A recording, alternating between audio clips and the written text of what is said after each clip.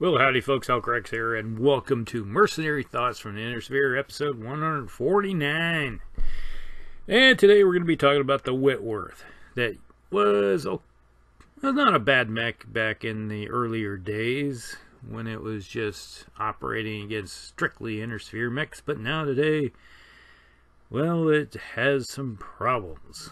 Alright, let's just talk about that Whitworth. The 40-ton mech that used to be not so bad.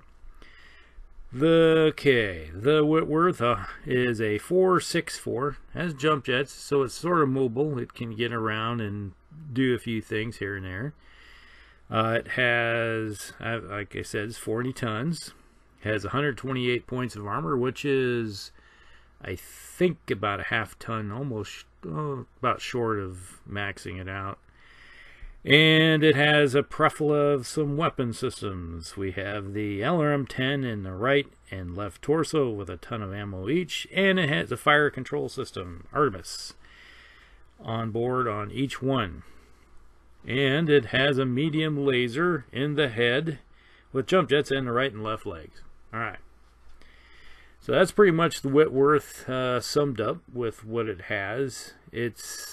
Has basically less weapon systems on board compared to what it used to be in the Whitworth-1. This is a Whitworth-2. The Whitworth-1 had two medium lasers, which they took two medium lasers and took the tonnage to put Artemis fire control system on it to try to bump up the amount of damage those two LRM-10s do. Alright. Now, the Whitworth in 39 era, I used to use it pretty effectively in slower moving type lances where you have like Centurions, etc. Mechs that are running around as a 4.6 movers. And it was more or less the cheap man's fire support mech. You know, I usually preferred to have a dervish over the Whitworth, but if I didn't have access to a dervish, I always took a Whitworth, because back then the speed of most mechs, you know, is like you're getting into the scout mechs and those kind of mechs that weren't so fast. So a lot of times you can have one of these things and just park it someplace in the back and just empty out its ammo bays, and then when it's done, it just turn around and walk off the board.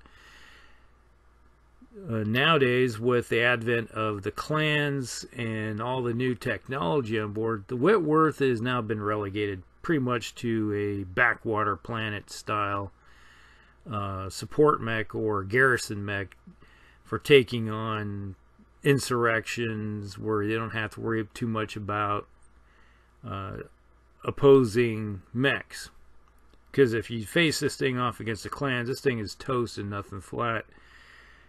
Just because it doesn't have really the speed to keep it alive. Because most time, if clan mechs with their good gunnery and mobility and excellent weapon systems, they can turn around and just focus fire this thing down and turn it into a pile of scrap and nothing flat.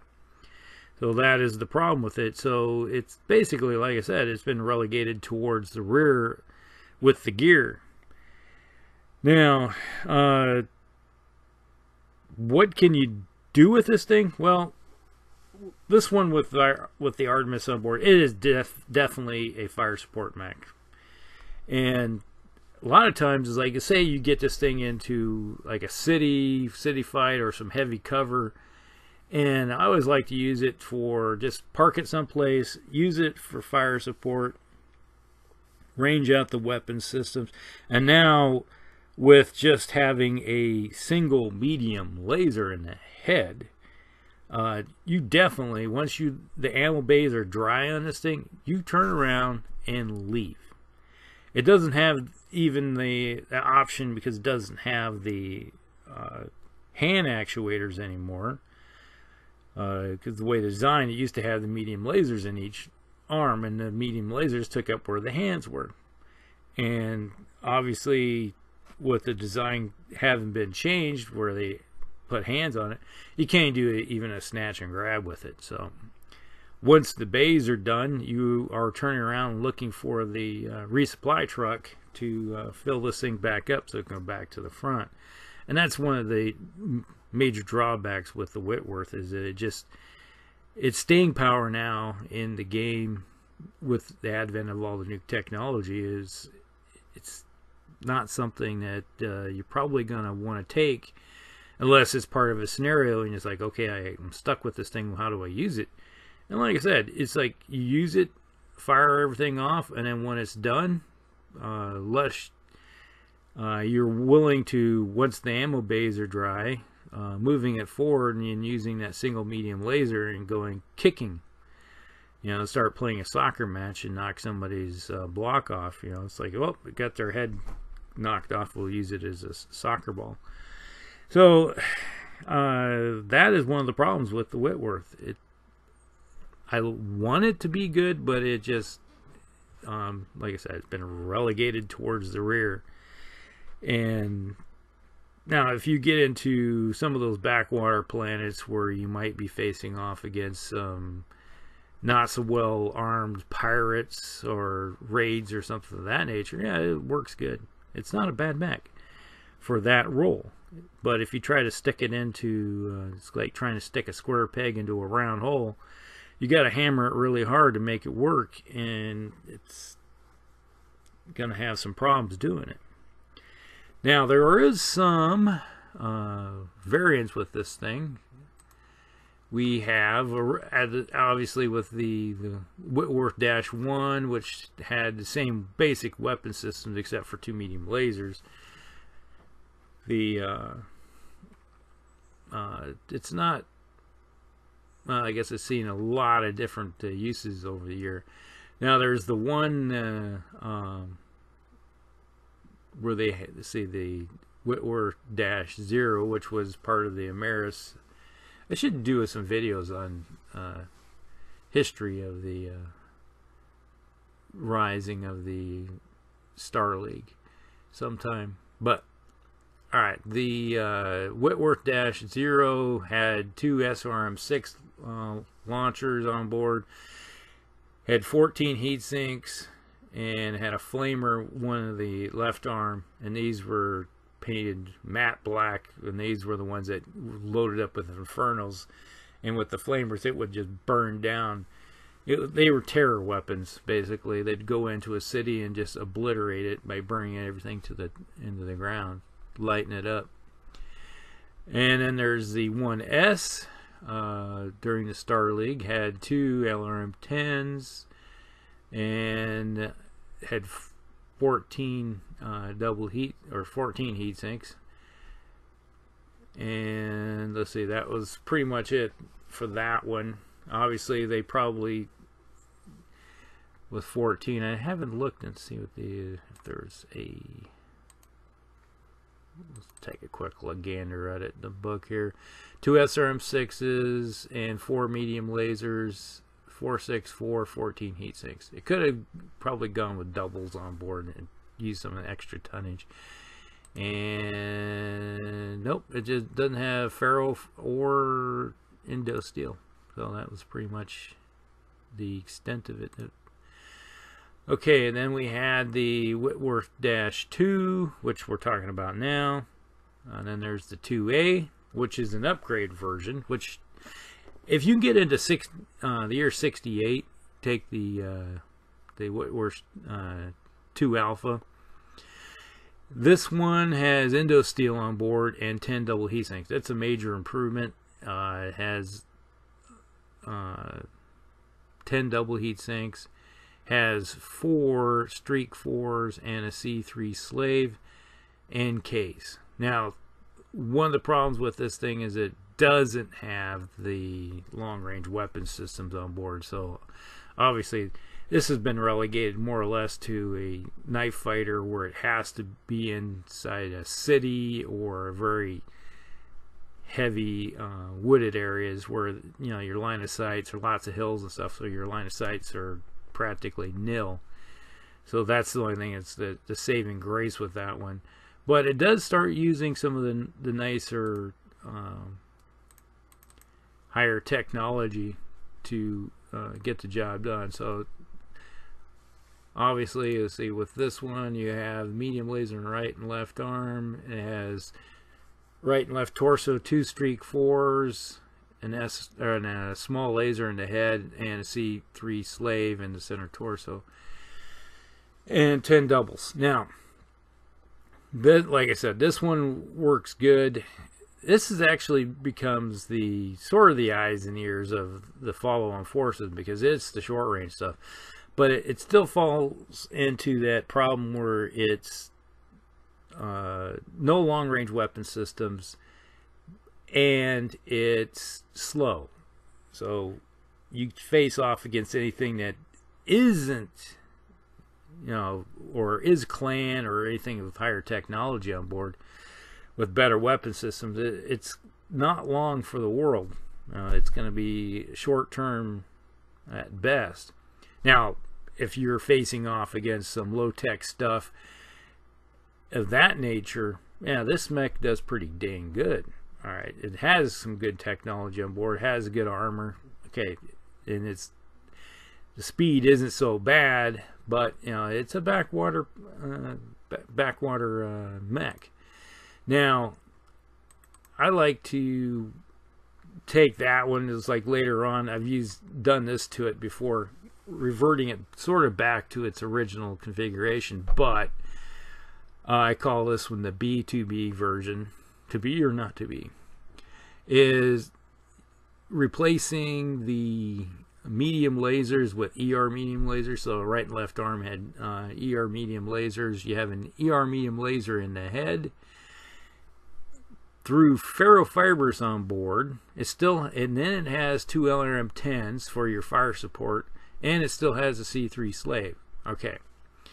The whole purpose of this one is now it becomes part of a network. So if you have a mech that has a master on board and you throw it into the network, this would sort of become the fire support with the 2 LRM-10s, and then it has the ER medium laser, so when someone comes in closer, you can hammer them pretty good with those weapon systems out to a good distance. And it has the double heat sinks also. And with the slave, then you can basically link up together and hit with those LRMs to good effect without having to worry about moving if you park yourself behind some cover or something, or actually direct fire if necessary. So that is basically what I call the 2B. It's taking the 2A, removing the streaks, and turning it back into its original fire support role. But it has those ER medium lasers that can reach out to a good distance and do some good work. All right, so it's not weak up close, and it's got some good firepower out to distance for anything that, you're relegated obviously back to a backwater planet, garrison types force. Now, let's see, we have what's the next one? 2A, we already talked about that. That was 2A's in 3068. That's when that hit the market. And 3069, we have the Whitworth-3. It's a variant produced in 69 with the Capella forces. Once again, using Indo steel, has 4 LRM-5. So basically, you can take the LRM-10, break it down into LRM-5. So you're actually still kind of doing the same amount of damage, but you're saving some tonnage there. Because it's one of the quirks of the game is that the LRM-5 is, you can put 2 LRM-5s on for the same weight tonnage as the LRM-10, and then you have a C3 slave, 4 tons of ammunition on board. Okay, so if I remember, and then uses improved jump jets, which allows it to move a little bit farther, which is kind of necessary to get this thing to move around a little more quicker, without having to change anything with the engine. Now, that one thing I haven't ever talked about, you could possibly put a or XL engine on board this thing, increase some more firepower out of it. But at the expense of, you're going to have to worry about not having the ability to stand up very long, because obviously with XL engine this thing will die pretty quickly. Then we have the Kilo version. We have from the Draconians Combined. This came out in 3070. Uses 10 single heat sinks. Obviously,